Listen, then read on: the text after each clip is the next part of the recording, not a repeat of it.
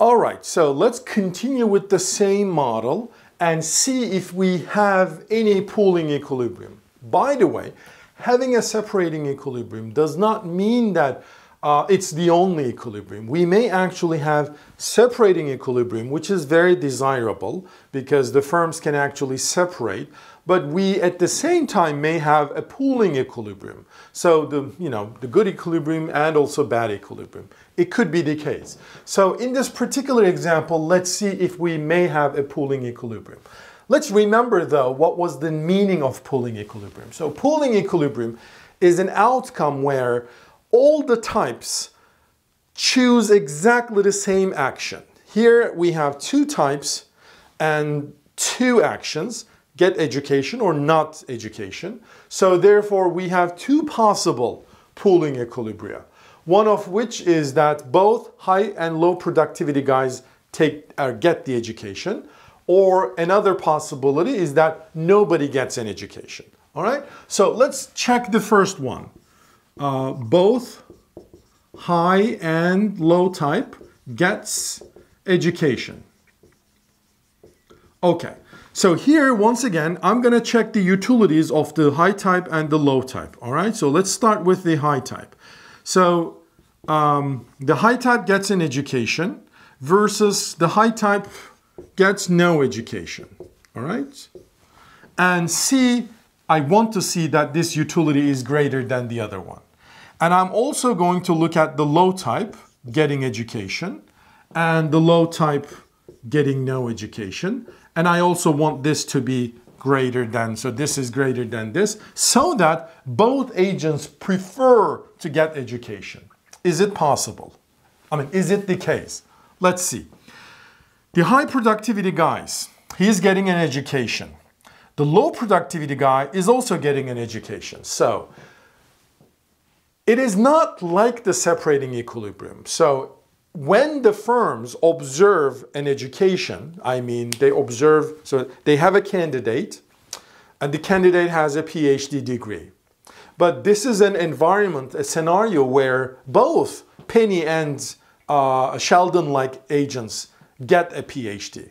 So what are the firms going to infer? Well, you know what? The candidate could actually be a very high quality, high productivity guy, but it could also be a low productivity guy who is just mimicking the high productivity guy. So we don't know, we can't say in a pooling equilibrium. So what are they going to do? Well, they're going to make a guess. Well, with half probability, it could be high productivity worker, and with half probability, it would be a low productivity worker. So therefore, we shouldn't offer, remember, what we would like to offer the wage exactly equal to the productivity of the worker. But if the worker is a high productivity, well, our revenue is going to be 15 minus the wage. But if it is, or if he is a low productivity worker, we're going to make revenue of $10 per hour minus the wage. All right. So if wage is, for example, I don't know, $15, so we may make 0 profit, but we may actually also make -5 profit. All right. So therefore the wage shouldn't be 15. If wage is 12, we actually are going to make +3, but we may actually also make -2. So you see what I mean? So we have to incorporate the likelihood of those potentially realized profits. So what is the likelihood that the worker is a high productive worker? 1/2. What is the worker? So we are basically calculating the expected profit.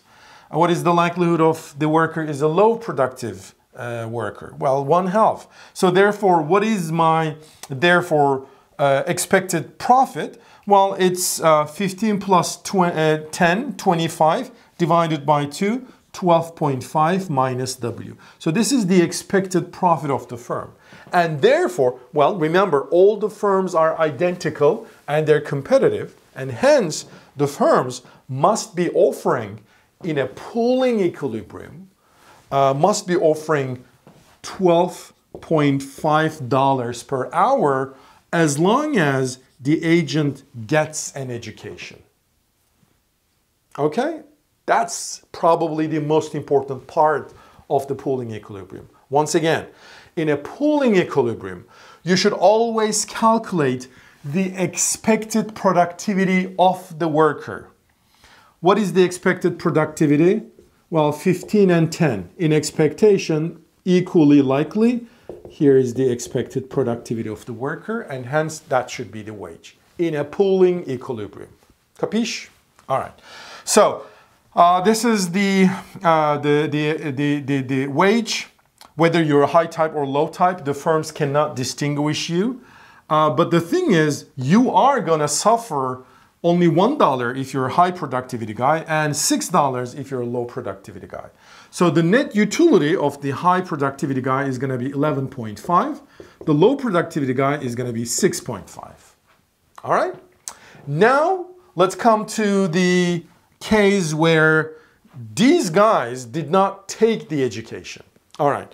So if we are in the world where we expect that the high productivity guy and the low productivity guy is expected to take an education, and if we observe a candidate without a PhD degree, what are we going to say? Well, I mean, remember, we believed, we conjectured that the worker should be getting education. But all of a sudden, I came up with someone who doesn't have any education. So what am I going to believe? Well, that's sort of why we have all these off-equilibrium path beliefs, Bayesian equilibrium versus Bayesian perfect equilibrium, sequential equilibrium. Again, all these topics are for game theory people. But in this course, what we're going to assume that if we observe something that was off the chart, off the conjecture, the firms are going to believe that, well, it must be the low productivity guy. Okay? So if you don't get any education, the firms are going to believe that you are actually the low productivity guy who were just lazy enough and didn't take the education. So they're going to offer you 10. All right? So same here. If you don't get education, whether you're a high productive or low productive guy, you're going to get a wage 10. And then there's going to be no cost of education. It's 0. So in net, you're going to make 10 utilities. I mean, both high and low productivity guys are going to make 10 utilities. So what happens is that the high productivity guy will actually prefer getting education over no education. But the low productivity guy will actually prefer no education over education. All right? In the separating equilibrium, it was worth getting the education because by mimicking the high productivity guy, he could make $15 per hour. But now, because he can't distinguish himself from the high productivity guy, he is not making that much money, and so it's not worth getting education. All right? Oh, by the way, in separating equilibrium, I'm sorry, even in separating equilibrium, the consumer, the low productivity guy was preferring to get no education. So here, obviously, he should get no education. The bottom line, we're not going to have a pooling equilibrium where both agents get an education. All right, so it's not going to happen. Clear? All right. Now the second scenario. So I'm going to go relatively faster in the second scenario. Both, well, none. So this is the second situation.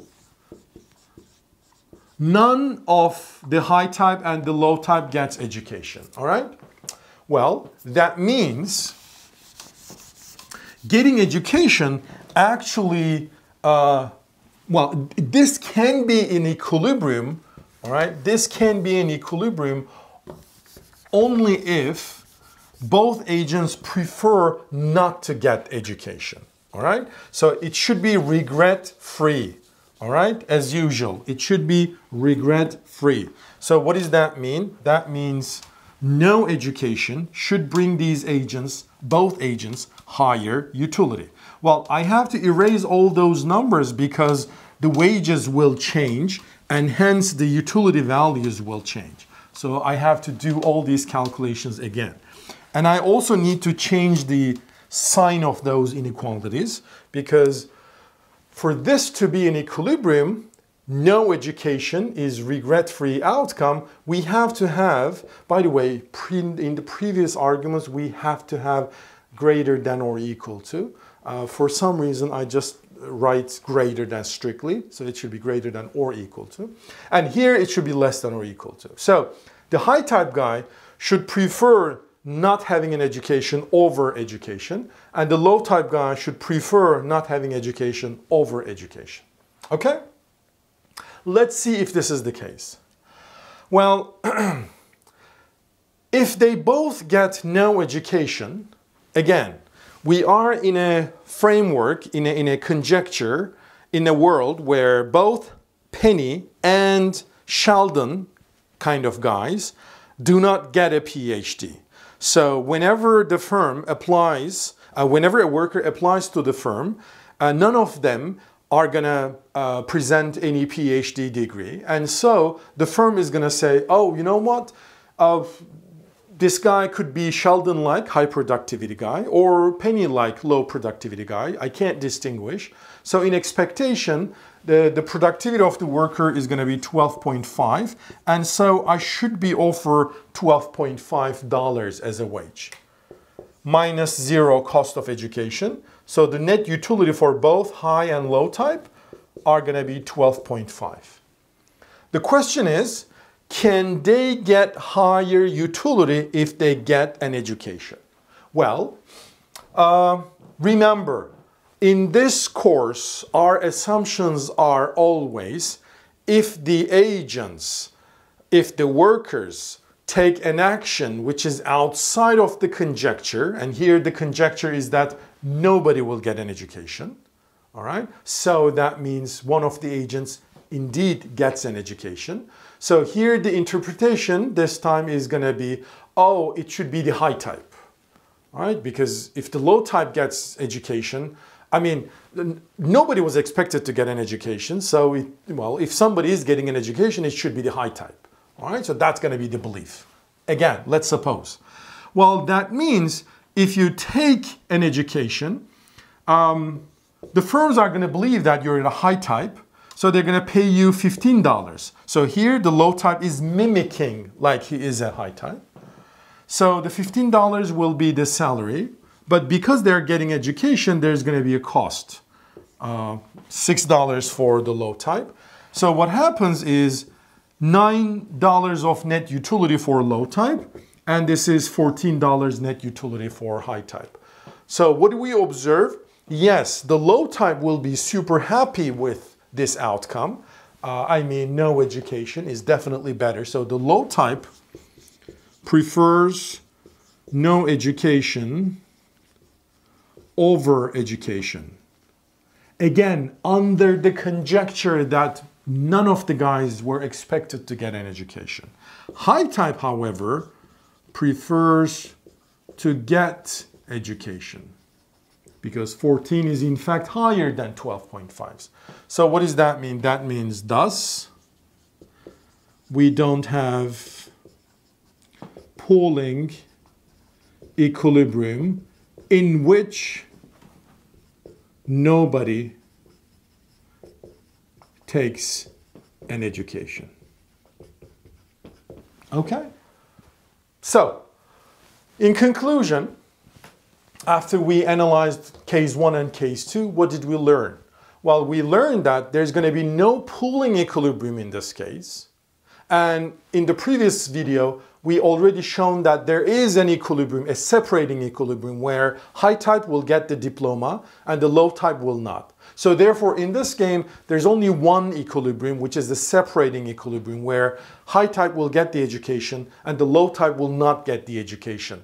And so the types will be revealed perfectly, and hence the efficient outcome will be revealed, will be realized thanks to the education, because the agents are going to use the education to signal their productivity, and it's going to work.